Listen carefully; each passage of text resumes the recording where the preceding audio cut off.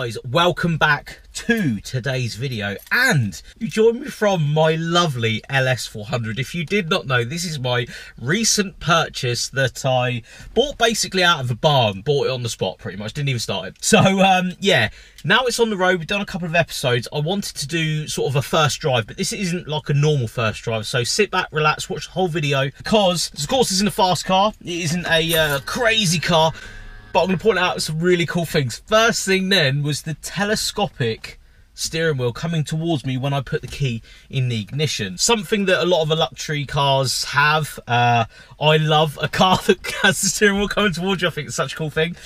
First off though, first thing about this car more than anything, if you haven't watched the videos, 159,000 miles. It was bought basically being sat for around 6 to 7 years. It's been to the Nürburgring, it's enjoyed a very good life. I haven't really done any driving though. I've driven it back from the MOT so far.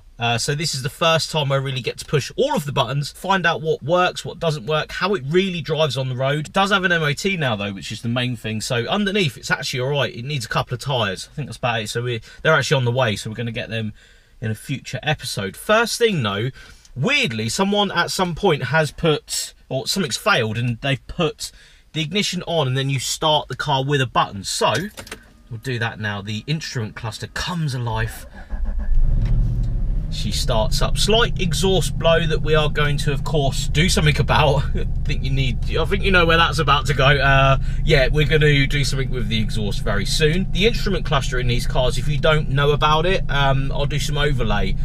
It is such a cool design, completely dark when you don't have the car on. I'll show you guys now, when you do have the car on, it sort of illuminates in this green. You know, Lexus have always made cool clusters, and this being the LS, so the most expensive model, it's sort of ghosted when you start it up and it comes alive. You'll obviously also see, of course, it has no petrol in it. I bought it with around just under quarter of a tank.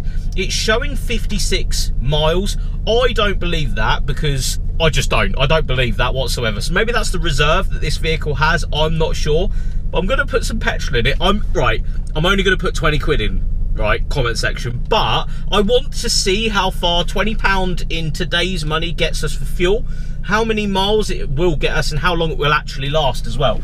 I'm going to zero everything as well when I get to the petrol station, just to see real world on my first drive what this is actually doing MPG wise. Is it actually that bad? Second thing to really point out is the infotainment, or the center console screen, isn't working. The heating works because it's digitalized and there's buttons, but that stopped working. It goes on and off as it pleases, so I'm going to assess that in, again, a future episode. I am going to take my heated seat off though, because this has, of course, heated seats. Has heated seats in the back as well. So cool. I love this car. Yeah, this is my favorite one I've had. This is the one I had. Anyway, onwards we go to, of course, the petrol station.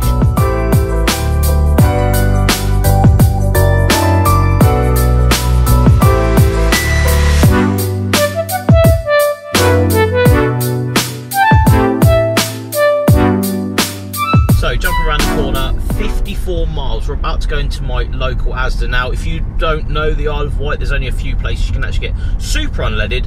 I'd actually like to put super unleaded in this car, but it's a 25-minute journey from where we are right now, the actual nearest super unleaded station, which is annoying. You know, I've had a lot of powerful cars in my time as a YouTube person. I hate the word YouTuber, but yeah, that's the reality of sometimes when I've had powerful cars, I've had to go like 20 minutes out of my way just to get fuel in them.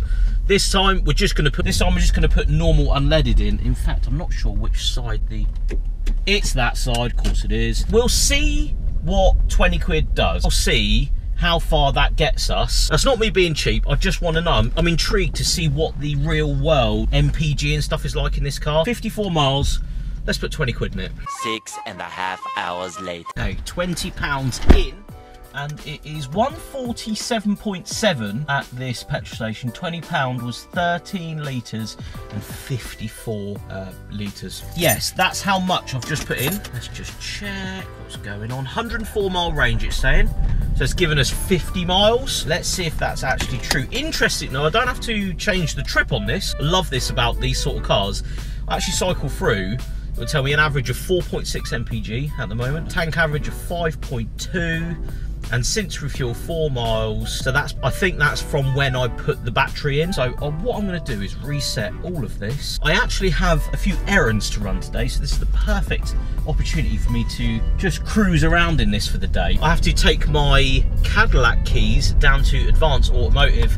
They have got real far with the car. I haven't done an update yet, but there is one coming, and they're taking the keys off me, so that means we have a start very imminent. It's coming basically, so very excited for that. So LS400, as we exit the petrol station. Why do I like these cars so much? I will say a little bit of a segment on why I like these so much, and it will excite a few people, it will, you know, bore a lot. I love over-engineering and luxury cars. I love the idea that they went so far beyond what they needed to do in a vehicle, and this is the prime late 90s, I would say, prime late 90s luxury car. There is better cars, of course there is, but not a lot of them I'm able to buy. These are at rock bottom prices. I think they are going up in price. I say that a lot about cars though, because especially the cars I own, because I'm like, well, if I say it, then it will happen. But I do think in the last couple of years, these have either been parted out, the engines have been pulled out of them, or they've started to increase in price because they're far and few between. The people that actually like them, people like me, they want a nice one. They're never going to be the be-all and end-all, you know, silly expensive car, because they're not limited run cars, you know, smaller to market models. This was a, you know, a world car, so, you know, it was available everywhere. The over-engineering, even in 2024, this is rivaling new cars, and I said this before in reviews and stuff, and I'm not reviewing this car, I'm just telling you how I feel about it. The over-engineering is still very, very pronounced, even in 2024. You jump in a new car, it's quiet, it's nice inside, all the amenities are really nice. The heating is working unbelievably. I've only been in this a couple of minutes, it's unbelievable. You have electric adjustment for the top of the seat belts. I love that. The automatic gearbox is smooth and silky. You don't even feel it changing gear. I do feel a little bit of a wobble. You guys might be able to see it in the camera. I think that's the tyres. They're a little bit edged from being sat so long. Other than that, absolutely no cracks, you know, nothing. There's nothing in this car, and I can't hear the road. I can't hear the wind going past the car, and that is literally it. You think how old this car is, and that's what's exciting me about this car. It's so nice, even in 1998. Could you imagine driving this in 1998? How just worlds apart from other cars it was. And interior wise, it's, you know, 159,000 miles it's got. It's just been kept up so nice. It's done the mileage, but it doesn't feel like it's done the mileage. This seat is like an armchair in here. It's so nice. And everywhere I look, everything is still in really good condition, you know, bar the some reason the screen isn't working in the center. I have a feeling it's something to do with that start button that someone's put in. Maybe someone's spliced off a wire to that, and it's, you know, maybe it's popped a fuse. I don't know. Either way though, everything, even the sunroof, which I have checked, it all works. It all works absolutely. It's big sunroof this as well. It's as wide as the car is. It goes up, goes down, it goes back. Just absolutely lovely. Everything is as it should be. Cruising at 45 miles an hour. Just cruising. Not gonna, you know, go mad in this car. You can, because these are, you know, relatively powerful for what they are. Just, you go Scotland in this and it'd be fine. Anyway, we will carry on driving. I will do a few miles and then gather some more thoughts. We need to, of course, pop that key into Advanced Automotive. I might have a little quick look at the Cadillac while I'm there and give it a stroke because I'm sad. All in all though, the first few miles, no catastrophic things have happened. Yay! Just coming past us then, if the camera did catch it, an 02 plate long wheelbase diesel S-Class. Similar generation actually to this. I've had one of those. Did sort of enjoy that actually. It was quite a nice car. Not as good as this though, and because I've owned that car, I know what it's like. This is better. This is definitely better. Onto a faster stretch of road. I am going to put my foot down at 40 miles an hour. I've put the sunroof up because I love the look. I sound so sad. I love the look of 90s cars with the sunroof popped up. Such a sad thing for me to say out loud, but it gives me like a, yeah, that's cool, like it's a little buzz. I know, I'm so sad, aren't I? Anyway, I'm gonna put my foot down at 40 miles an hour, see what happens. Here we go. down, nice all the way around, up to 60.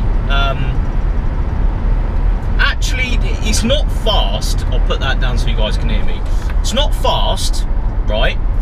But it's like effortless. It doesn't shock you in power and speed and all this sort of stuff, but it like just comes on and says, yes, I will give you some more power. If you would like some more power, here it is in a bucket load, and I will take you to your desired speed effortlessly, without no compromise. There's no, oh my god, which is cool in some cars, but in this you don't want that. And I must admit, at 60 mile an hour, I've got a slight wobble from a tyre somewhere. Other than that, I can't hear road noise at all. I can hear a bit of wind, but I mean, apart from that, it is quiet and lovely in this car.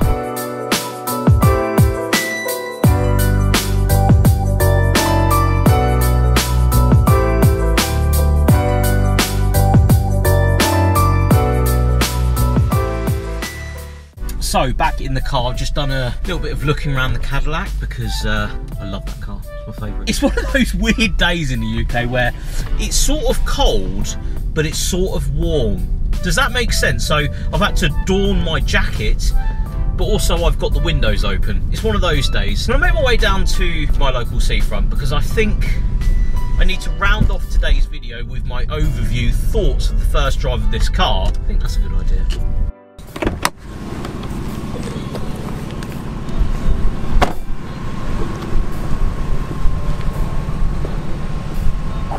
So made my way down to the seafront. Cars, I've left it on because I've got this fear that because it hasn't been started in a while and it won't start again and I'm sat down a seafront. So yeah, a bit worried there. I don't know why, I just got this weird fear in my head, but I am so happy with this car. I'm so happy that we've been able to get it, revive it in a sense. All I did was really clean it, but get an MOT on it. And now we're out enjoying it. Biggest things for me is the luxury factor is still there. It's still such a nice thing. You know, we're surrounded by relatively new cars pretty much everywhere. And this is doing as much of a good job as anything else in this car park. Yes, it is probably a little bit more thirsty. I will update you guys as to the thirst. We've just obviously stopped and it is on idle, but let's have a look. So 97 miles still in the tank, you guys can just about see that, and 23.1 mpg it's averaging, which is hot hatch territory. So is it actually that bad? It's been sat on idle for a couple of minutes as well, so I don't know, we'll see. I will probably do a full video of actually going through MPG and, you know, the running costs of something like this, but yeah, I'm really happy with this car. Anyway guys, going to leave it there. Thank you so much for watching today's video. We'll see you on the next one.